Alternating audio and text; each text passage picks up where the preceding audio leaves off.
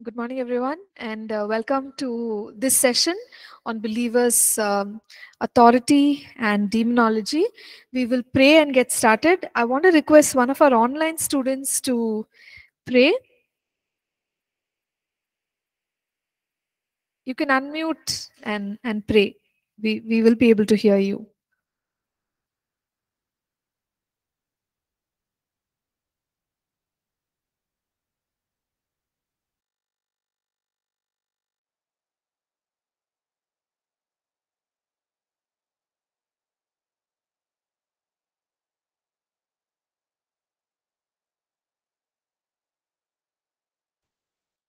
All right. Not sure if they are able to, connect from where they are. So that's okay. Maybe one of our on-campus students can lead in prayer. Then can you pray?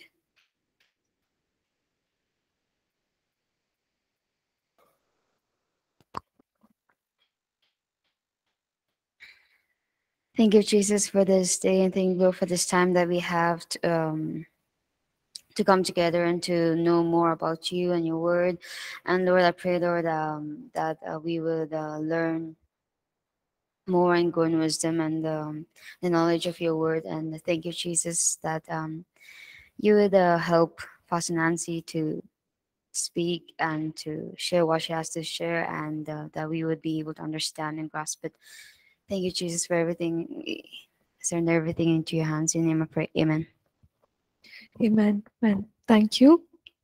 So we had some really interesting questions in the last class, and it made me think. I went back and checked up many of the answers. So, um, like that whole incident where Jesus cast out the demon, and the demons went into the pigs.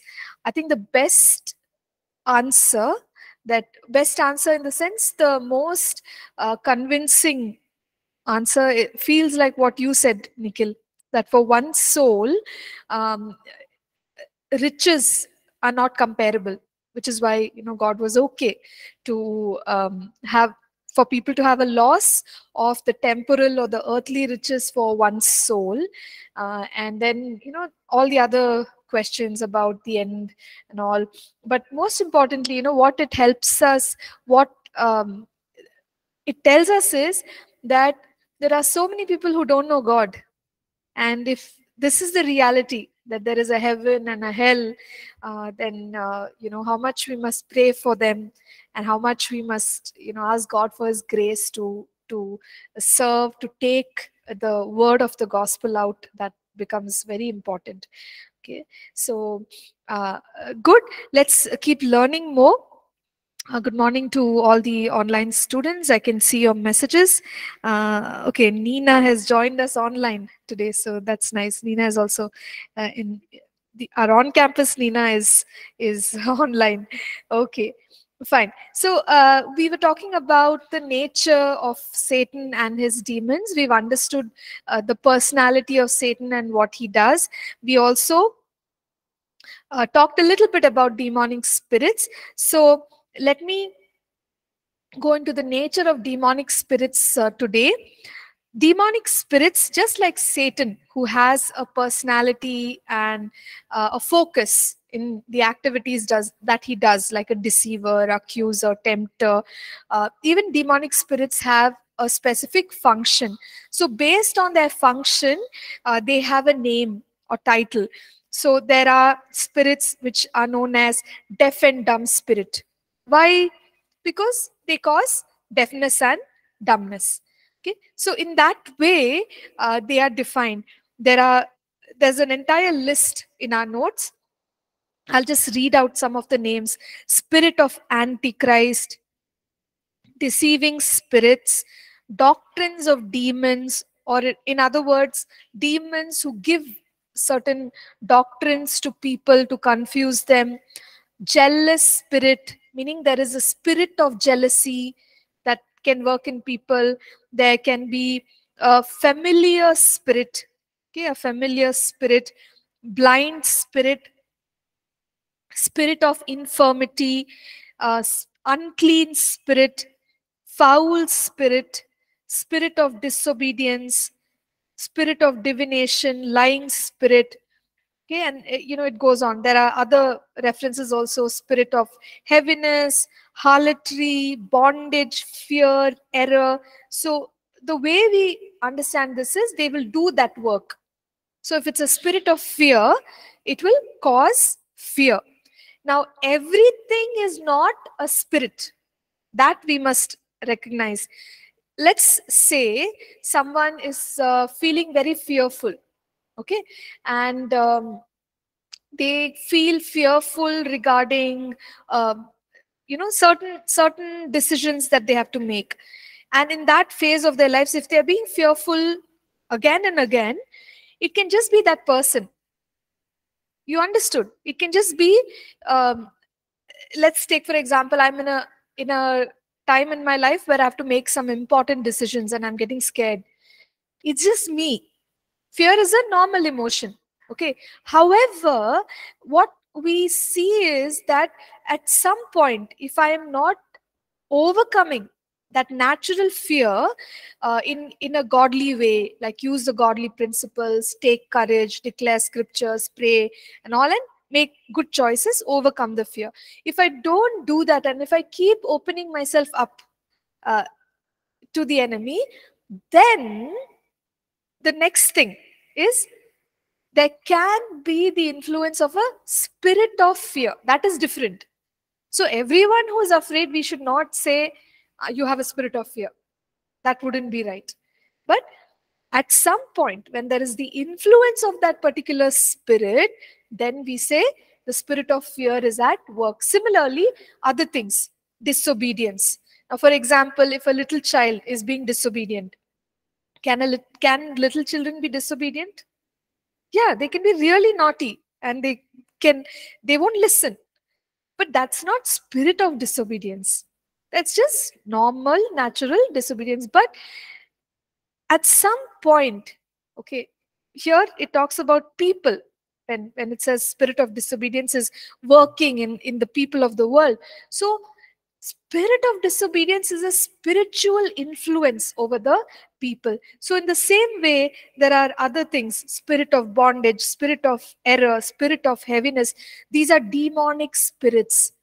And whenever we are aware that demonic spirits are involved, it's a task for spiritual warfare, where we cast them out, or where we work in a way that we address the spirit. Because when we know there is a spirit, we can't only sort of counsel the person, talk to them. It may help. We'll see later on how to help somebody who's influenced by demonic spirits. We'll see that. But ultimately, what do we want? When we know there is a spirit involved, the best thing is to cast out that spirit. So that's how we would work. So in other words, there are kinds of demonic spirits and they are very specialized in what they do. So when we read a name, or while praying, sometimes we can discern, oh, this is the spirit which is working in this person. Then the activities of that person will be along those lines. Let's say spirit of jealousy. Then the behavior of the person, the things the person does, it's all jealousy, jealousy, jealousy. It's sort of in line with that. That's how we identify. This is all just for our information. So what are some other things we can understand about demonic spirits? We know that demonic spirits, they believe and tremble when before God. They believe and they tremble before God. In the book of James, it says even demon spirits, they believe in God and they tremble before God. So they know. Next, they have names, because we call them by name. What is your name? When Jesus asked, what did the spirit say? Our name is Legion, because we are many. There is a name. They generally tend to have a name. Then demons have degrees of wickedness as also degrees of power. You remember when Jesus cast out the demon, what did we read in Matthew chapter 12? The demon came out and then it wandered. And then it brought 7 other spirits more wicked than itself and try to occupy the place. So do you see that there are levels of wickedness? What is the spirit trying to do? Bring other spirits of greater influence. So in the kingdom of darkness or the demonic realm, there are hierarchies. There is an hierarchy. So there are levels. We might see that um, there is a sort of a darker influence, right, that some other spirits also have, and we must be aware of this. Demons have a will, which means they can make decisions. So they decide, what they want.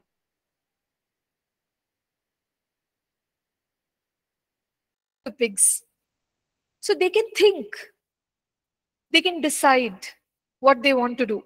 Because who are they actually? Who are these demons? Who are these demons? Fallen angels. Angels have a will.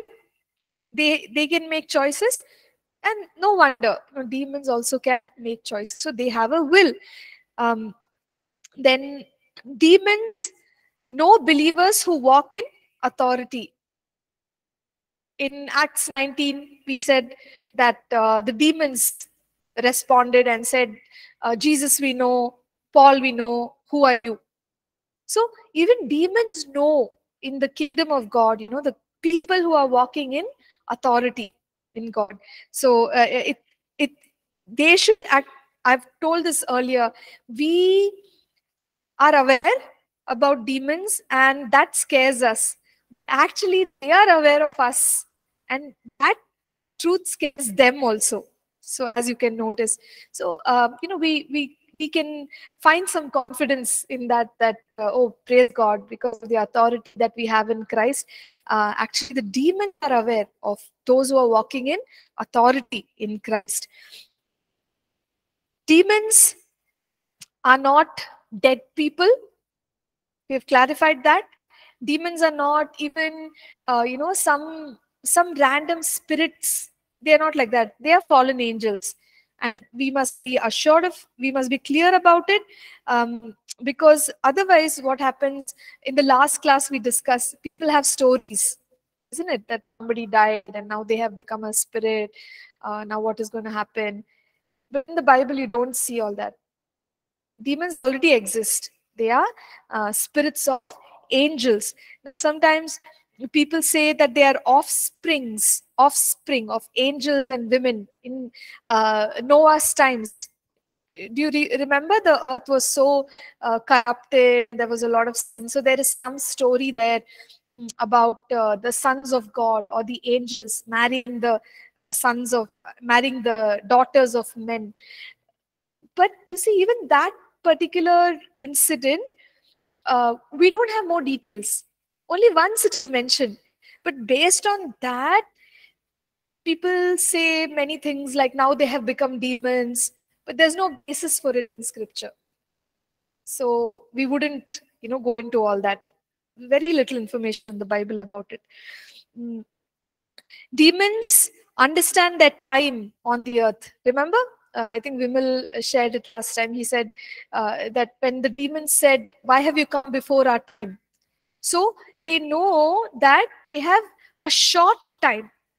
So when somebody has a short time and they want to cause maximum destruction, will they be active or inactive? They'll be very active because they want to cause maximum damage before they leave. They are aware that their time is limited and it is short. Demons also know their final destination, that they are created for um, eternal, eternal condemnation, separation from God. So in the last class, all of you had questions about, hell. Uh, hell, now people are going to hell, then what will happen in the end? Will Hell is already there. So where will Satan, his demons, everyone be thrown? So in the Bible, there are some terms which describe hell and all. You don't have to get into it. But for our understanding, the Bible says that in the end, After all the final judgment, Satan, his demons, and those who don't believe in God, they will be cast into the lake of fire.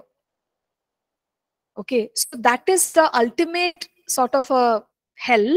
But now we just use the term hell, a place of torment, a place of separation from God, to talk about where people go if they don't believe in Jesus. Okay, so and hell or Sheol, somebody mentioned that. It's all the same thing. It's all the same thing. And Hades is a term which is used. Second. Hades is a term which is used to, like in the times before Jesus died, they would use the term Hades to talk about hell, but there was also Abraham's bosom as a part of Hades. Okay, now Abraham's bosom is not hell, it's that place called paradise.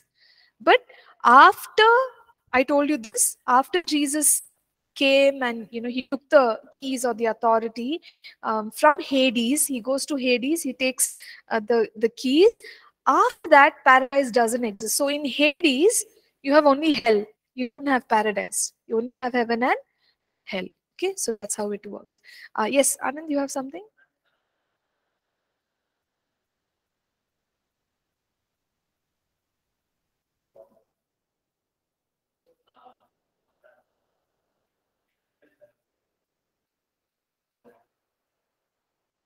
Okay, so Anand's question is, because demons have a will, is there a possibility of them being forgiven? My answer would be no at this point, because like I think the time is over. That's my understanding from what I see in the Bible. They also know now time is up. Uh, I don't think there's any option for repentance anymore.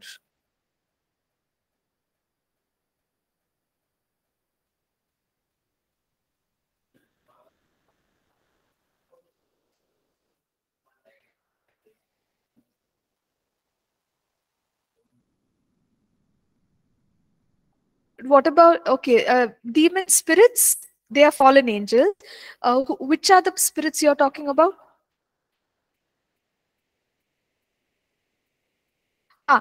So what Anand is asking is, people say that when someone dies, they will become a spirit and they will haunt the house.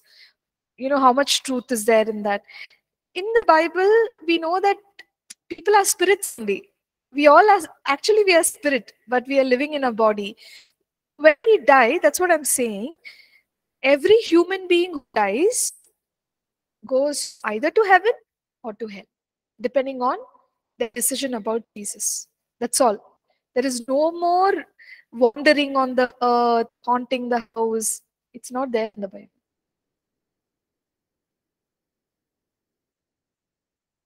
Hmm? I'm not able to hear you.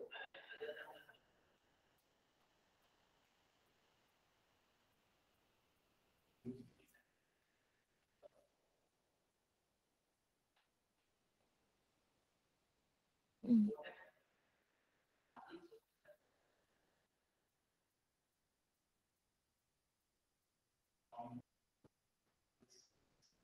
You're right. So, what Anand is saying is, in some experiences, we find that maybe the demon speaks and says, "I am the spirit of so and so," and such things. But we have understood right now that they are deceiving spirits. They lie. They don't tell the truth many a time. So, if you're sitting and listening to them a lot, one or two things, okay, it makes sense to ask and find out, then you know how to minister to the person. But beyond that, listening to them is a waste of time because they may be lying to us. See, there is one incident. This is in mm, when Saul, when Samuel dies, he tries to hear from God. He does, some things which are displeasing to God, and then something like the image of Samuel comes to speak to him. All that is demonic. It's not possible for the spirit of Samuel to come back. We don't have any basis for that in the Bible. But demon spirits can do all this. They can pretend like a human being and get that personality appearance. They can do it. Hmm? Human spirits. No, there is no possibility. Yes, 100%.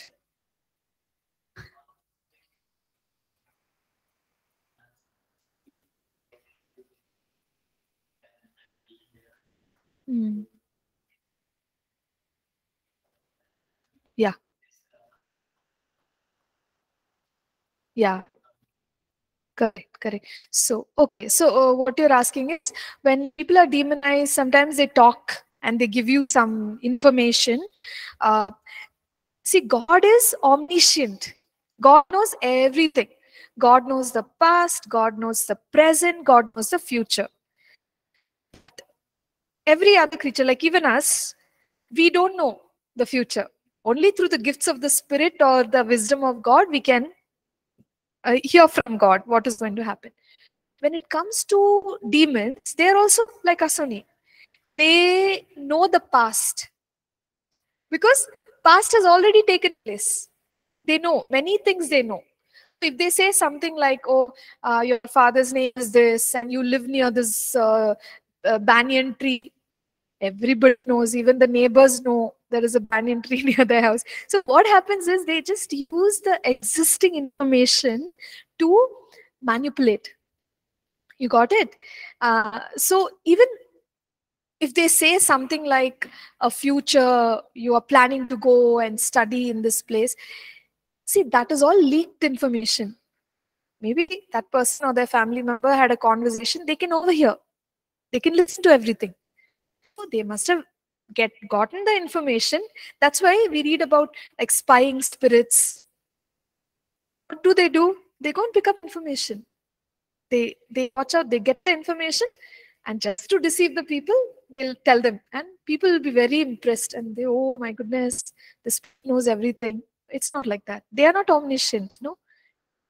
They know only the things which have happened, which are happening, limited like us in that sense. So it's all a lie, Anand. Okay. Yeah, so we shouldn't go by the lies. Okay. Um, okay. Prabhu says students here can, if you could please use mic, that would be helpful. So next time if we are sharing, then kindly use the mic. Yeah. Sorry, online students. Sometimes I totally get into, my mind is here, so I forget to remind. Is the question? Yeah, please go ahead. Ma'am, as a human body, Just 1 second. Prabhu, can you hear?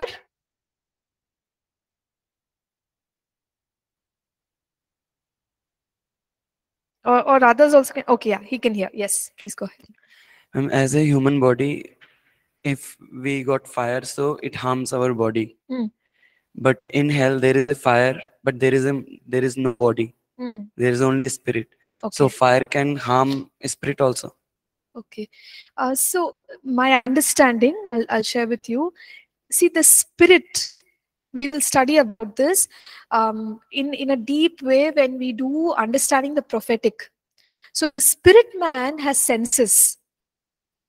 We know of 6 senses which our normal body has, like hearing, seeing, taste, touch, right, feeling, all these things.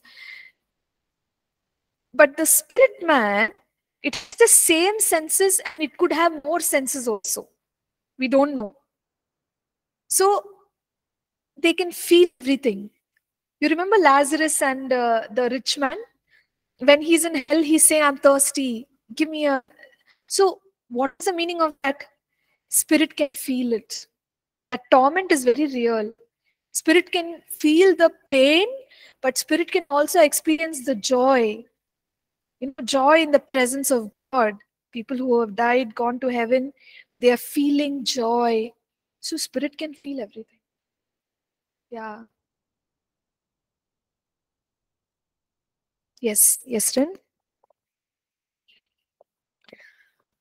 Pastor, like how does devils like they can like these spirits, demonic spirits, they take the like they dwell in a human spirit they need, and so they go and dwell in human body. So can the angels do the same? Can the angels do the same? Mm, okay. Can the angels go and occupy someone's body? I don't, I mean, I can't think of any reference where we see that happening. When we read about angels, angels are by themselves. Like if you talk about, Michael, is that Prince of Persia, Prince of Greece, there's a war going on. So angel is the angel there as a spirit, or Gabriel comes to bring a message. Gabriel is Gabriel, not in anyone's body. Can they? I don't know. Uh, I think it could be a matter of permission, God's permission or something, I feel. Because it's not given in the Bible. It's just my feeling that maybe there is a possibility, but because these are all good angels, we also know that in the book of Psalms it says that they do what God tells them to do, the angels. So they will not do anything which God is not telling them to do. So they need God's permission, isn't it? So because they don't have permission, they will not enter a body. Because we see three men coming to Abraham, and he knew they were angels, right? Hmm. Okay. Something that's what I'm asking. Abraham. So Yeah. three men coming and they were angels. Yeah. So it doesn't say that the spirit entered humans, no? But angels can be seen like humans. Does that make sense? See, if we say that I have seen an angel, that angel has somehow physically appeared. Okay, and we are perceiving that angel. It doesn't mean the angel has entered somebody's body. You got it? So when angels visited, it simply means angels came and you could see them like in the physical form. And there are, incidents like that in the Bible where angels came, they warred, they came for war and all. So it's possible that angels can take human form. They can take human form. There's a difference. They don't enter a human being, but they can take human form. Yes. They can't enter. Mm. Why? Okay. Mike is over here. But anyway, Anand is saying angels cannot enter, and he will explain why.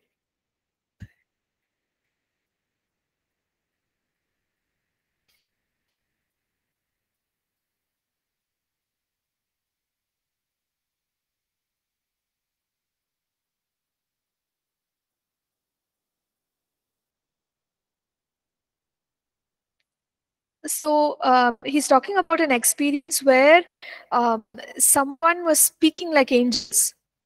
This is a human being speaking like angels? Not possible.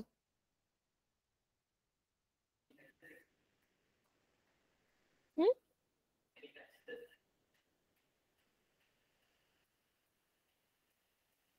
They are demon. See, they could just be pretending. They could be pretending also, no? Yeah, please use the mic. So try and complete this portion today, and next class onwards, we'll start with chapter 4. Okay? Yeah.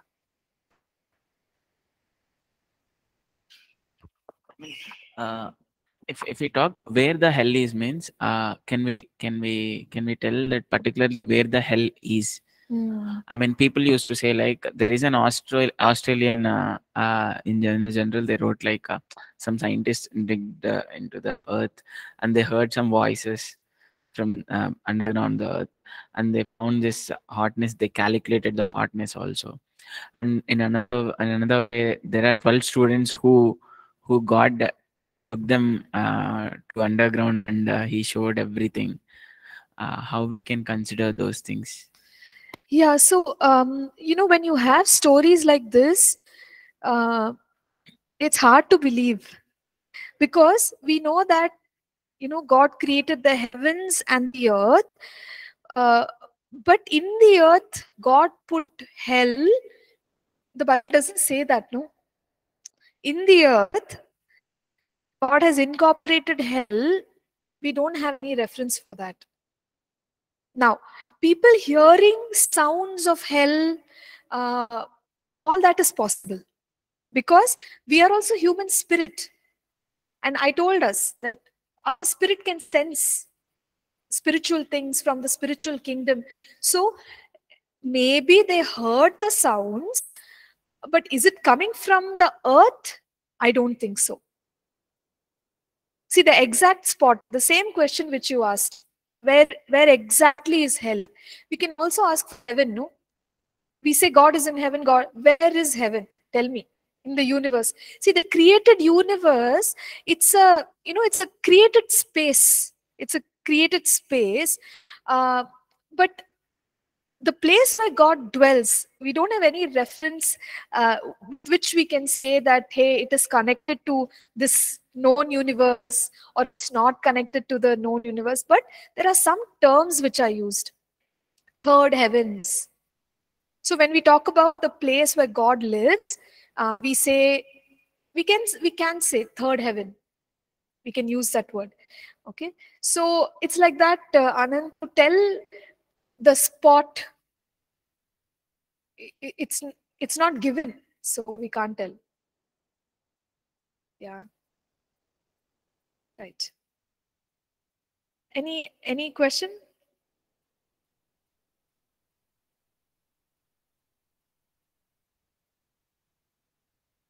Okay, it's good. I mean, I think we're clarifying most of the points here. Then as we go forward, it'll get easier. I can go faster.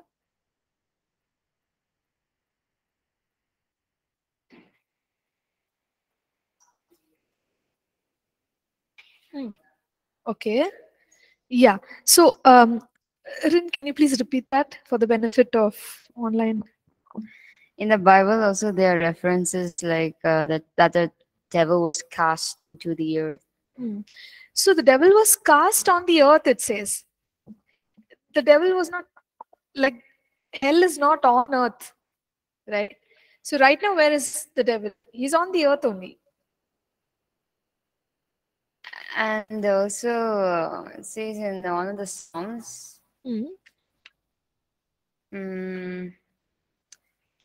like where David says, "Where can I go from your spirit? Where can I go flee from your presence? If I go to the..." Psalm 139. Yeah, something like that. Yeah. You are there and something like... If I go into the...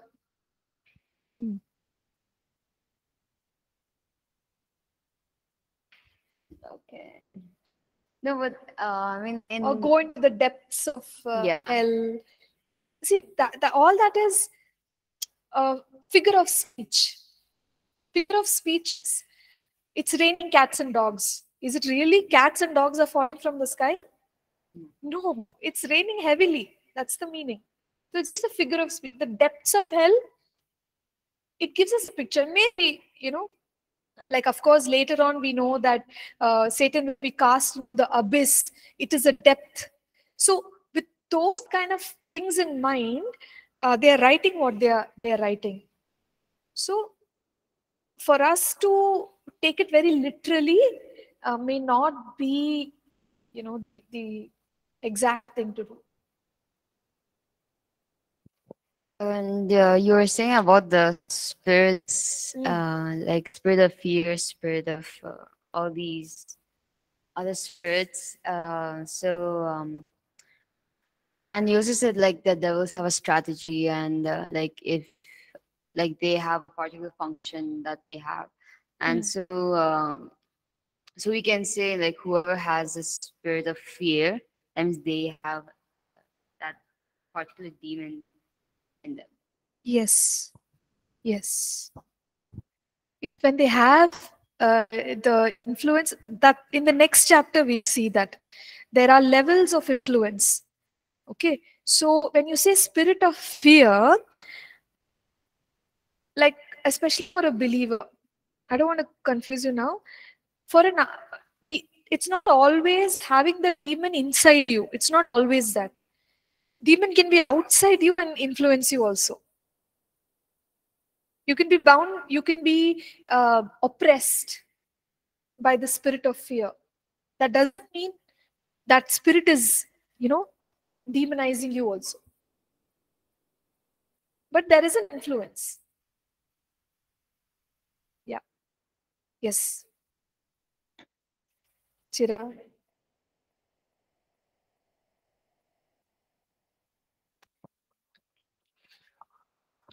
As I heard that hell is created for Satan, Hmm. right? So why he is still in this earth? Why God didn't take him and throw him into the hell? Into hell. Yeah. So the answer for that, Chirag, it's not clear given in the Bible, but we know what God has done. Why? Not very clear on that. But what God has done is God has given a timeline. That is why the demons also say that you have come before our time. So what? Basically, it's like this. God was in heaven with the angels. Then Lucifer and the angels sinned. Then once God, uh, Satan was cast down. Okay, then we know that he was cast down on the earth. So the earth was created. Satan was cast over here. Now he is here, tempting, doing all his work till one particular time. Only God knows which is that time. At that time, God is going to bind him. Okay. Even after that, there will be there'll be 1,000 years rule. We call it millennium. But towards the end, I think, of those 1,000 years rule, God is going to again release Satan.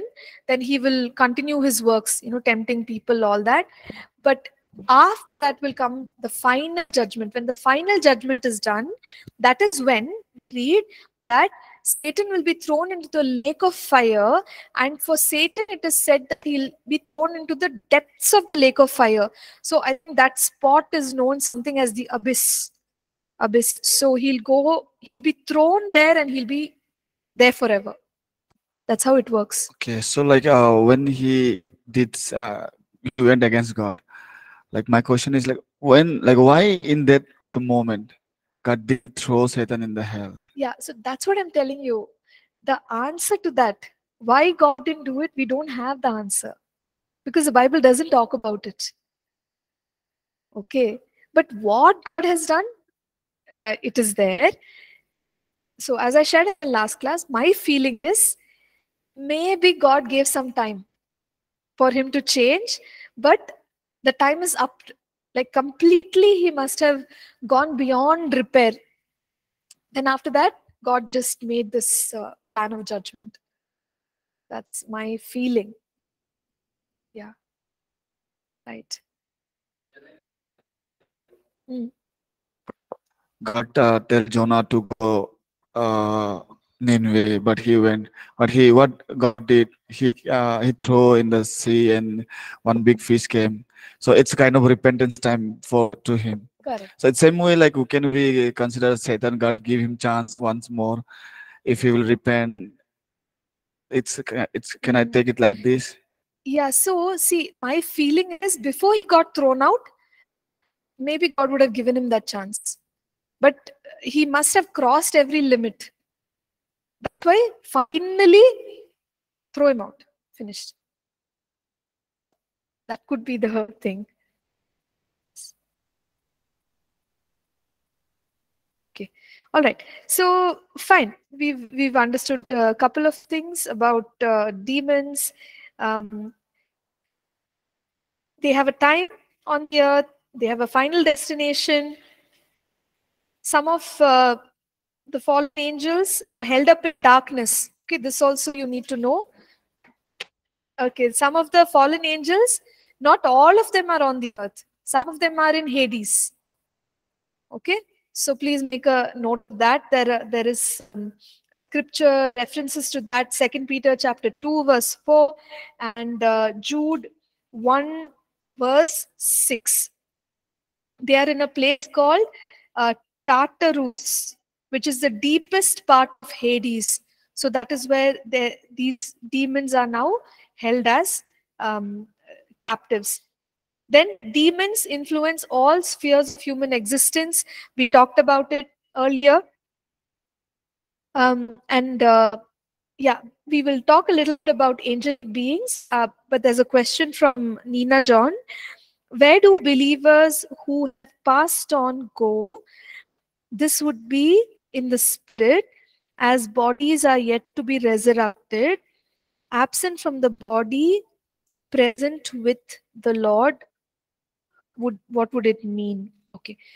So yes, Nina, believers who have passed on or who have experienced physical death here, we read in the book of Thessalonians that they are in heaven now. So absent in the body, present with the Lord simply means they are in heaven. So two of your questions there I have answered. And in the book of Thessalonians, we see that they will come back with Christ during the second coming, and the bodies will be resurrected. Okay, and the Bible also teaches us that God is going to raise up the bodies of believers, and they will put on corruptible will be turned into incorruptible. So we refer to them as the glorious body or the resurrected body. Yeah. So we will have, all of us believers, we will have the resurrected body. And the resurrected body, to understand it, you can study about, Jesus, when he was resurrected, how his body was, what are the things he did. He was still talking to people, he was still walking, all. So God is going to give us those glorious bodies, Nina. Now they are in the spiritual state. Yes. So currently, those who have passed away, their spirit man, their spirit man is with God in heaven. Bodies are here, buried, or whatever has happened to their bodies. Spirit is with God. So nothing has happened to their, means spirit is not destroyed. It's with God. So it's a very comforting thought, for especially when our loved ones are not with us, but they are believers in the Lord Jesus. We have the assurance that now they are in heaven with God. Okay, sure. Thank you. So coming now to a little bit about angels. Questions? Okay. Okay, can ask. Ma'am, God created Saturn, very precious materials. Mm. But in comparison of him, we created by mud. Mm. So God created us in his image. So uh, God have no image. God is spirit being. So how? Okay, so see, when we say God created Satan with all precious materials, precious it's a relative term. Meaning, if something is precious for me, it need not be precious for you. For example, if there is a mother and I have her baby is with me, and I have 1,000 rupees. Okay. And I tell that mother, I will give you 1,000 rupees, but I will not give you your baby. Okay. You'll become rich. Or let's say 1 crore, maybe that's more money. So I'll give you 1 crore rupees. You become rich, no problem. But I'm going to keep your child. What do you think the mother will say? Keep your money, give me my child. Because precious is very, like, that person knows like what is precious. So in that sense, I am sure that the way God made Satan was precious in its own way, because all of God's creation is beautiful, amazing. So he made it in a precious way, him in a precious way. He made man also in a precious way. Our what he wanted from angels and man is different. So, but he made us best. If he made angels, he made best. He made man best. So there's no question of comparing who's better than who. Okay, that is one point. Now, man made in the image of God. When you study that word, right, those Hebrew words, image doesn't mean picture, photo, idol. Image is not that. Image is likeness. Sometimes we say, like father, like son. Son is just like the father. What do we mean? He may not look like the father. Face may be different from the father, but behavior, attitude. You can, when you see the son, you feel, oh, just like his father. So that is the image, likeness. Likeness in terms of, nature, or authority. We talked about it. God gave authority, dominion, representative of God. That's how we understand. Make sense? Okay, good.